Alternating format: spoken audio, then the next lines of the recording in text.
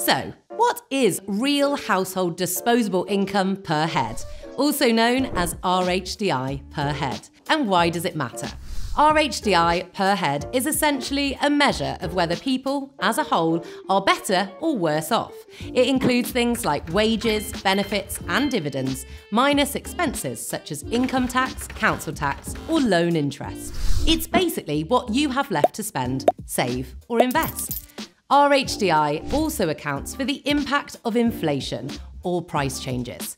If RHDI per head is rising, people should generally feel better off, which means they can save more and spend more. But if it's falling, even if wages are going up, it might mean inflation or taxes are eating into people's income.